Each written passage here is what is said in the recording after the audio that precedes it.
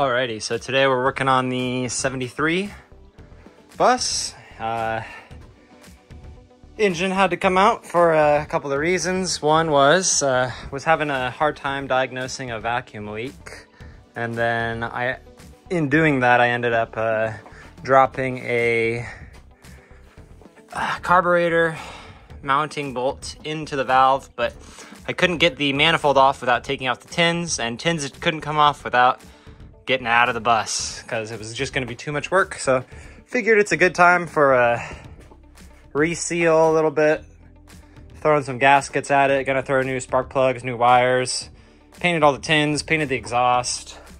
So yeah, it'll be a good opportunity just to get a once over through it. And let's see, we got dual cadrons on here, got some new bolts for the cross member to install into the frame. The old bolts were a mismatch of parts. I think my main intake leak was coming out of one of these breather lines in between the carburetors. I guess it's a vacuum line, because I think this goes to the brake booster. So yeah, I think one of those is leaking pretty bad because I couldn't get the carbs to sync up. One was sucking way more air than the other one. But currently what I'm doing is cleaning up the engine bay. If we take a look under here, we'll see that there is a lot of dirt and grime, especially on the underside where most of these things leak. So it's a little bit rusty over there, but it looks mostly like surface rust. Don't know if I want to paint that. Might just leave it as is and treat the rust a little bit. You can see I've installed a new starter. And yeah, I think I'm just gonna go through and clean up some of the oil and grease and yucky in here. That way it's nice when I have to work on it and pull it some other day, I won't be so greasy. Installing the timing guide here. I also ordered a new, I guess it's like the little shroud that goes on the fan here, so should help make it look more stock, one, and then also keep like debris and gunk and stuff out of it. So here we are on one of the manifolds. If anyone has any idea how to more easily get to these bolts and put these nuts and washers on, holy moly, that was the main reason I pulled this engine. I just couldn't figure out a good way to get those manifolds off. And you can tell somebody's been in there. If I shine the light on it, you can tell somebody's been in there and has ground off some of the casting for clearance. I don't know if these are designed for a Type 1 bug motor. I imagine so, since Type 4s are funky. Let me know, because it's a pain in the butt, and if I ever have to pull these off, I'd like to know if there's like some combination of tools, sockets, wrenches that can get in there and get that. So we got to install this oil breather. It has a gasket on it that's pretty old, so I'm gonna do the right thing and just use some of this stuff, which is pretty general purpose. I like it. I use it for everything on automotive stuff. And we'll just go ahead and plop that guy down right on here and make sure both surfaces are clean. And then, yeah, that'll be that step done. Okay, cool. We got some of that gasket installed. It looks like a machine did it. CNC'd. Perfect. And this is probably directional. Did I pay attention when I took it off? No. Yes, it goes this way. I don't know why I remember that, but I remember the hose comes off this side, so we're just gonna go ahead and seat that on there. Call that installed. Cool. Here's all the screws that hold the tin on. They were all full of grease, because, you know, Volkswagen. But I ran them through some acetone to pull that grease off, and then just hit them with a brass brush here to clean off the gunk. They some of them look pretty good, some of them look pretty bad. it doesn't matter. They're gonna hold the tins on, which is gonna be good. Another good thing to check while you have an engine out is, you know, check out your pressure plate. How's your flywheel look? Do you need to replace your clutch? It's just good to do it while you have the engine out, because if you have to pull the engine back out, it's gonna be a pain in the butt. I've done none of that, so, but it looks nice, and that's what's important. Cool, so I've got all the tin screws just kind of offered up, about a couple threads in each, and now I can go ahead and button those all up. Now that the tins are on, there's really not much left to do. I'm gonna wait on the carbs because those won't fit until, fit under the bus until the engine's already in. I'm still waiting on spark plugs, spark wires. So I think at this point it's pretty much engine bay prep, so we're gonna go ahead and clean that up. So here we are in the engine bay before, and I'm just gonna use a bunch of brake clean and some rags, and hopefully the goal is not to make it perfect, just to make it not miserable when we're working in here in the future. All right, so if you remember that corner, that's coming out pretty solid. I do think it's gonna be difficult to do some of the cleaning where the metal's gone, just because, you know, the metal isn't there. So I think I have an idea for what I'm gonna do there. But yeah, I mean, that looks a lot better than that. And we're just working our way around.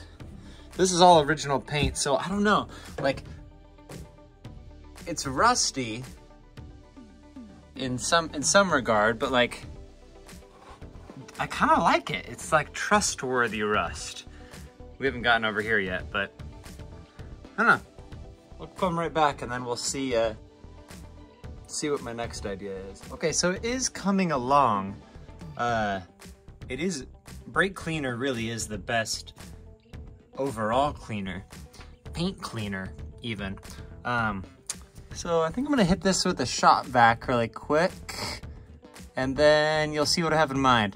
That rust on the battery tray is concerning because it will eat through the body on the outside. So I probably do need to treat that. But the bottom tray definitely needs replaced, but I have an idea. Cool, so my idea is this. We're gonna put some self-tappers in it and put a license plate over it. Awesome, so we got that done, and I think that looks pretty good compared to where we started. You wanna make sure you don't use too many self-tappers. I only used 3 to hold that plate on. And yeah, you can see there's still a bit of a speed hole coming through there. But now I think it's time we clean up some of this wiring. And this one is really important because it goes nowhere. So, yeah, awesome. So we ran out of our engine bay paint cleaner. So that's as far as we got there. Fortunately, I can pull out the battery while the engine's still in there and clean all this up. So for the most part, I feel like the engine bay is brand new. Didn't get to the lower part. Just gonna pretend that we did. And yeah, it's a lot less bad. Worser? Sweet, so it definitely feels like this is the part of the night where we can toss this puppy back in here and got some more tins painted. Yeah, feels like we're about there. Don't know if I'm gonna be able to film it because I'm gonna be wrestling it like an absolute maniac. I have one jack that is not big enough to actually lift up the van by itself, so got some wood there. Just need to get this slid underneath here, which it should be able to do no problem, and then it's gonna be a wrestling match. So that'll be great. And we'll see if I can do it. Alrighty, so got the engine underneath the bus. Got the block sitting on a wood block. Gonna slide the old jack underneath there and pray to God that we can actually align some things here, because we are not even close. All right, so it's the next day. Wasn't able to figure out how to get the engine back in. So I'm using some jack stands, some wood blocks, 2 jacks. We're getting close. Just keep slowly wiggling it up, and we're at least in the realm of being installed here. So yeah, just gonna keep on working on it and maybe do a little time lapse now.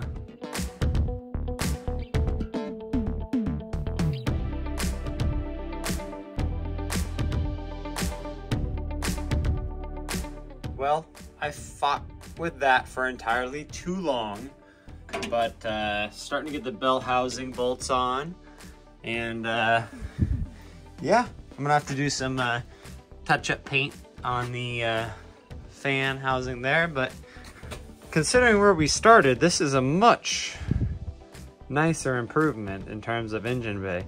So yeah, now it's gonna be a matter of hooking things up, bolting some things on. I got to reconnect some wiring. I just cut it instead of disconnecting it. That's the alternator wiring. So I'll have to splice that back together, and then have to try and remember how all my PBR wiring went. So we're just gonna guess, and hopefully we don't burn this thing down to the ground. So yeah, let's keep working on it and see how it goes. So, got the bell housing bolts tightened up, threw on the carburetors. Now I'm just working on getting the balance tube between the two of them, working out linkages. Gonna put off that wiring to the last minute. Still gotta throw the engine base seal in here. What else do we got? We got... The parts are coming off the bench, so we got the, like I said, the balance tube, front engine tins, that'll be good. And then, yeah, really just whittling down the list here. Got the oil filler tube still to throw on there, but coming along.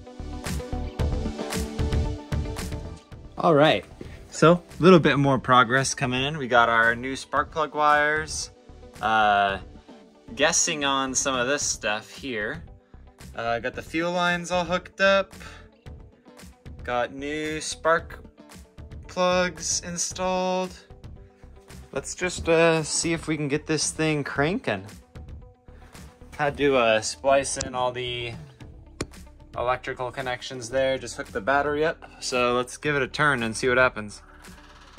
There's the fuel pump priming.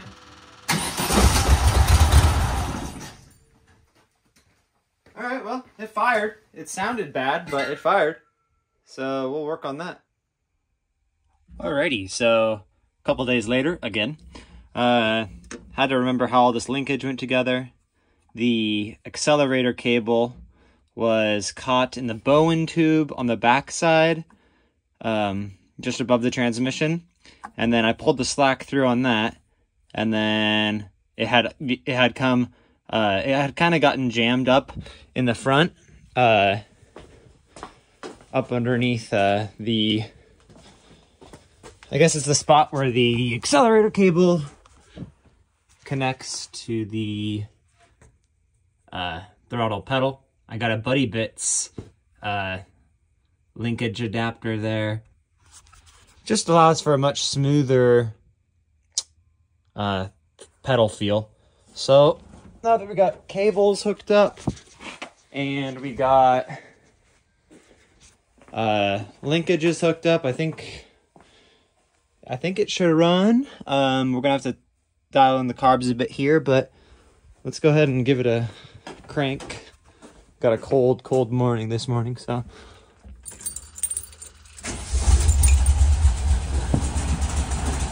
Oh yeah, she's going. All right, so now it's gonna be down to some carb tuning, and that'll be fun. Hopefully we have solved our intake leak issue.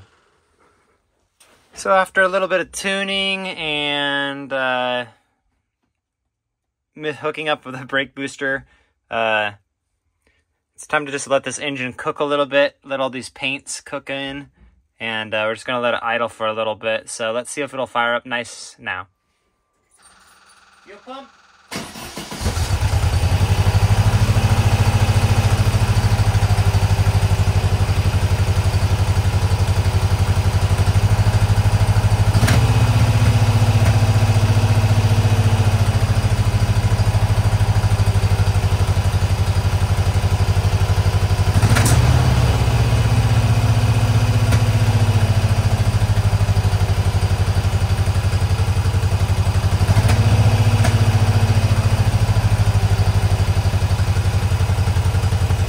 Gonna let it idle now for a bit and let those paints cook.